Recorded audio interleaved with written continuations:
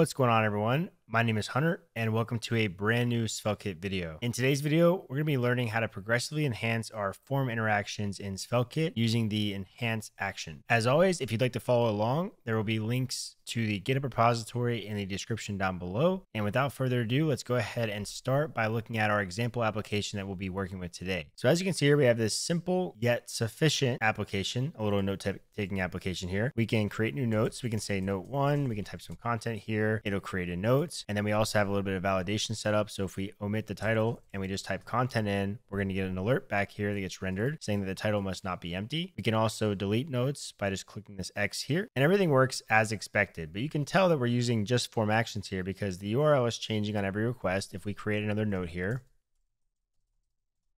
you can see that the entire page reloaded, right? So how do we progressively enhance this form to give a better user experience to those users that are running with modern web browsers that have JavaScript? How can we do that? What can we do? Let's go ahead and check out the code to figure out what we're starting out with. So I've already covered form actions in another video. So if form actions or what I'm doing right now sounds completely foreign to you, definitely go check that video out first and then come back to this video after the fact. It'll definitely clear some things up. But I've prepared some code here, and we're not focused on the actions themselves. We're more so focused on how to actually progressively enhance those forms on the client side, right? But just to give you a little bit of a tour as to what we have going on back here, let me close out of this sidebar. We're currently storing some notes in memory here, and we're able to do that because we're running a dev server. So this stays up, until we actually save the server and restart it. That's how the notes can persist.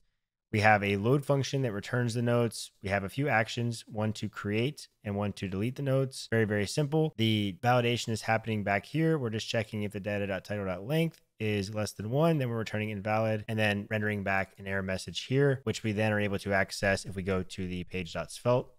You can see here, this is a very simple form that we have built out. And this is where we're checking to see if that error message exists. And that's where we're rendering out the alert. So nothing too complex here. Again, the focus is really on progressively enhancing this form and not so much on the form actions themselves. Okay. So as usual, let's go ahead and check out the SvelteKit documentation to see what they have to say about progressive enhancement. And we can see that the easiest way to progressively enhance a form is to add the use enhance action. Let me make this a bit bigger here real quick.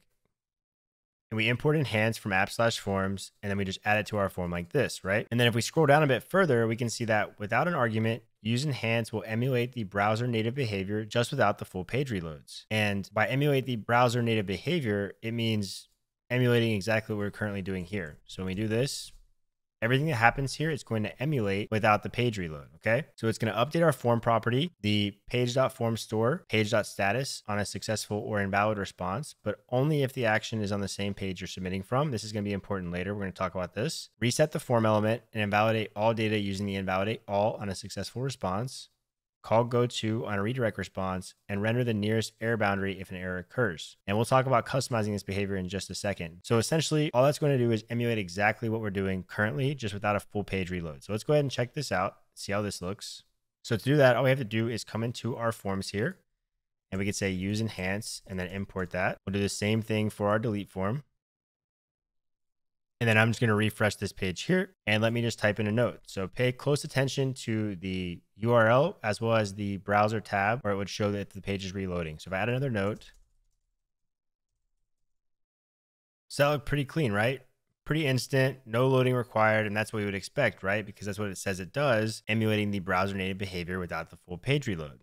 And that's the simplest form of implementing progressive enhancement, right? But there's a lot more that we can do with this. So let's say that since we're currently validating that the title is not blank, right? So the title at length is greater than 1 on the server side, let's go ahead and do that on the client side, right? It would make more sense that if we can validate on the client side, we don't have to waste a request to the server, right? I'm not saying that you should replace your server side validation with only client side validation, but in addition to, it's definitely something nice to have here. So let's figure out how we can do that. Let's figure out how we can check this title on the client side and then not actually send a request to the server if there is no title. And this means that we're gonna have to customize that behavior. So let's go back to the docs here and see what they have to say about customizing that behavior.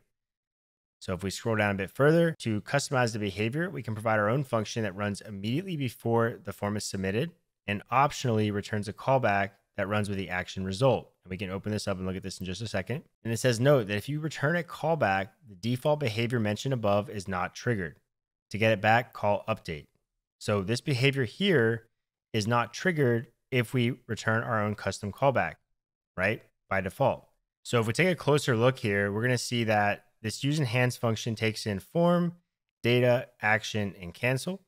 And then the callback has result and update. So let's actually just look at these live so we can get a better feel for how this works and then what we can do with this. Okay. So let's move this back out of the way here. And rather than placing my submit functions here like this, where you would normally go, here we could take in form and then all that.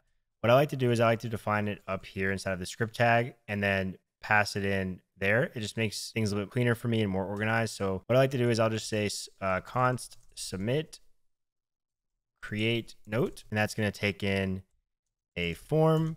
It's also going to take in data. We also have access to the action as well as cancel. And we'll look at each of these individually in just a second. And then it can optionally return a callback. So we can say return async. And we can say result and update. And then if you're using TypeScript, this is actually typed as a submit function.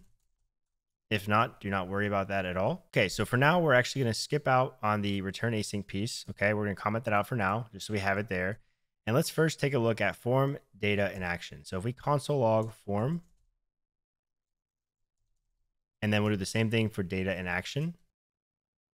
And then we come down here to our use enhance, and we pass this in. So submit create note, just like so. And now let's go ahead back to our application, and let's submit a new note. And we'll need to open up our console here because of the fact that these console logs are going to be run on the client side, right? So let's go ahead and create a new note. So we'll say new note. And we see here that we have a few things that are being logged to our console. The first one is a form. And as soon as we hover over it, you're immediately going to see that this is literally our HTML form element here, right? So you have access to this form that you can manipulate, do whatever you'd like with inside of this function, right? We also have data, which is our form data, and we'll be working with this in just a second. And then we have an action, which is a URL object that contains information about the action itself. So I'm sure you can already tell some useful things that you could do with this. You could check to see where the query string is headed to and then take a different action dependent upon that. There's a lot that can be done here. You can pretty much rebuild your form actions if you'd like to within this function, given all the information that you have here. So now you may be wondering, okay, what about cancel? What does cancel do? So cancel will just cancel the form from being submitted. And we can verify this by, we'll just delete all of those here for now. We'll go back into our page.server. And then what we'll do is we'll console log here on the create, we'll say hit action. And this is just going to let us know that, hey, we have in fact hit this action here. The form was not canceled. And we'll see this console logs in our actual server console here. So let's just simply run cancel here. And now when I go to add a new note, we can see that nothing happens, right? Nothing's being logged here. Nothing's changing. The form's not submitting, right? It's literally preventing the form from being submitted. Cool. So we can definitely use that. And I can already think of one way that we can use that, right? What about for validation, right? So if we have a validation failure, we don't want to submit the form to our server. We just want to display some type of notification here on the client side. So what we can do is we can actually get the form data. So we can just say const, and we can take out the title and content, which are the two form fields. We can say object.fromEntries data. So now we have access to the title and the content that were submitted in the form, and we can pretty much run the same validation that we were running on the server side. So we can say if title.length is less than 1, then what do we want to do? Well, we definitely don't want to submit the form, right? So we can say cancel, and we can just do this for now, right? So let's try to submit a form with an actual title. We'll see that we did in fact hit the action here, and the note was created. But let's say that we leave the title blank and just type some content here. Now when we click add, nothing is happening, right? So that's nice and all, but it's not too cool. There's no real feedback here for the user. So I've actually added a toast library called Svelte French Toast. And we can see here, it's a very simple library that I installed. It's already included in your package.json if you clone the repo. I already have the toaster set up inside of the layout. But what we can do is we can import toast and call toast.success or toast.error to show a nice little toast notification here inside of our application. So let's go ahead and do that. So if the title.length is less than 1, we want to cancel the submission, but we actually want to give the user some feedback as to why their form was not submitted. So we can import toast up here. And then we'll come down here and we'll say toast.error, and we'll simply say title cannot be blank. So now let's check out what happens when we try to submit with a blank title. We get a nice notification here saying title cannot be blank. This isn't really possible, using just regular form actions without progressively enhancing this form. So these are the kind of cool things that we can do by learning about this stuff. Okay, so now let's say we want to show a nice notification when they actually created a post, right? We'll have a success and we'll say post or note created, right? So what we can do is we can uncomment this, and remember, result is action data. Okay, so if we go and look at that type that we brought up here earlier, we can see that action results. I apologize, I said action data, I meant action results. So when calling a form action via fetch, the response will be one of these shapes. So we can see here that all of them have a type, right? Type success means that the form was successfully submitted. Invalid is what is the type whenever we return invalid on the server side. So if you look here, we are returning invalid here. So the type over here of result would be invalid. If we throw a redirect, the type will be redirect. And if we throw an error, of course, the type will be error, right? And we can see that we have a few more things here. We have the location for redirect so that Svelte knows where to send the user to. So let's see how we can actually start to use some of this information to further progressively enhance our form. So what we'll do here is we're going to set up a switch statement, and I'm going to switch based on result.type, right? Because we know it's going to be one of those four. And the first one is going to be case of success. So if the form was submitted successfully with no issues, what I'm going to do is I'm going to say toast.success, and I'm going to say note added. And then I'll break, and then I'll just do a default as break, and then we'll just end it with this for the time being. We're not going to touch update yet. I'm going to show you what that does, okay? So let's go back to our application, and let's add a new note. As you can see, when I click add, the data is still here in the form, right? That's a little bit weird, isn't it? That shouldn't be there. If we look back to the documentation, we can see that if we return a callback, the default behavior mentioned above is not triggered. One of those being resetting the form and invalidating all data, right? So we don't have our new note here yet, and the form wasn't reset. And it says that in order to get that back, we need to call update. So let's call update and see what happens. So what we can do is we can just say await update underneath of a switch statement for now. And then if we refresh this page, we're going to have that note there. So now we're pretty much starting fresh. Okay. So we're going to add another note. When we click add, we can see that now the form was reset, the note was added, and we had that nice toast notification pop up for us, letting us know that our note was created. Okay. So that's what update is doing. Now let's pretend like we're editing a note, right? So let's pretend like whatever content we have in here, whenever we click this add button, or pretend like it says edit or update, we don't want the content to disappear. We don't want the form to reset, but we still want all the other things to happen behind the scenes that update does, right? Which is, again, all of these things here.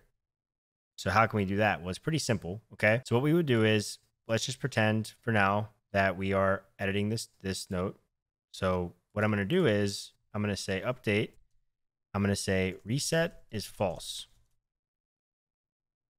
And what that will do is that will prevent the form from resetting when we actually submit a successful response or a successful request. So we can type in title here. We can say hello, another notes, add.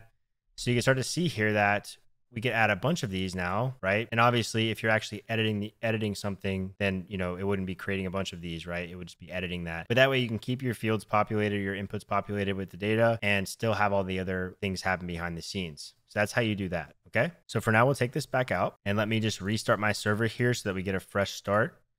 And now let's just say that we didn't want to do validation here. Let's just say, okay, the server's going to handle it all. I don't really care, but you still want to show a nice toast notification that the data is invalid. What we can do is we can set up another case. We can say case invalid. We can say toast.error. And again, you'll be able to get this information from the form or whatever, however you're passing your error messages back to your client. That's how you can get this information here. It really just depends on how you want to do it. I have videos on form validation, which talk about that, as well as the form actions video. But for now, we'll just type in a generic message that says, we already know what the invalidation error is going to be. So we'll just say title cannot be blank. Then we'll break. So because we're returning invalid here, right? It's going to, the result.type is going to be invalid, meaning it should trigger this and not this. So let's check that out. So I'm going to leave title blank, and I'm just going to type something random into content. And now you can see that I get both the alert here and the toast, which is probably not ideal. Again, this alert here is just to make things short and simple. You may want to actually just have, some nice form validation here that actually tells them that, underneath the title that it cannot be empty. And then you can also pop up a toast saying that they failed to add a note, whatever, right? That's how you would handle that. So that's how you can take action based on an invalid response that we get back here from our form. And one thing I want to mention before we move forward is that This await update does not need to be called outside of the switch. So in a certain situation, right, we may want success to not reset the form, right? So we could do this here and we could say reset equals false or reset to false. And then for invalid though, we do want that to be reset. For example, we can do this here as well. But again, if they're all going to be the same, then you can obviously just move this down here. Okay. Now, one of the last things that I wanted to touch on is apply action and where that comes into play, right? So if we check out the documentation, we can see that we may need to reproduce part of the default use enhanced behavior, such as showing the nearest error boundary. Most of the time, calling update past the callback is enough. If we need more customization, we can do so with apply action. And if we can scroll down a bit, we can see how it's actually used. We just await apply action, we pass in that result. Apply action comes from app/forms, just like enhance, okay? And then it gives us the behavior of apply action result. And it's always going to depend on the result.type. So success or invalid essentially sets the form and page.form to result.data, and then it sets the page.status to result.status. And this does not matter where you're submitting the form from. So if you recall up here in this area here, we can see that only if the action is on the same page you're submitting the form from. And this is what update does, right? Update does all this default behavior. So apply action is, let's say that we have a form action on a page that we're sharing between multiple forms and multiple different pages are all hitting the same action, right? Well, if we're going to progressively enhance those, we want to apply action result rather than update, okay? And we can check out the behavior update if we come into our application again, and then we change update to await apply action result. Okay, so let's see what this does now. So if we type in a new note, we can see that the form was not reset. Okay, so if you're doing this on a form that does need to be reset after a successful apply action, all you have to do is we have to call form.reset. And really, it would probably be best to do this here up top, right? Or inside of the success. So right here, we would say form.reset, and then we can await apply action result. And then what we also have to do, sorry about that, I misspelled that, apply action result. And then if you notice, that note did not get added to our page, right? And that's because we need to actually invalidate all. So that's something else that apply action does not do. So if we look here at the documentation again, we don't see invalidate all anywhere. However, update does call invalidate all, which is what is going to re-trigger our load functions to run, thus giving us that updated notes data. Okay, so let's check this out now that we have await invalidate all, we have the form reset and the apply action. So now let's just try to add a new note here. So hello, this is a new note.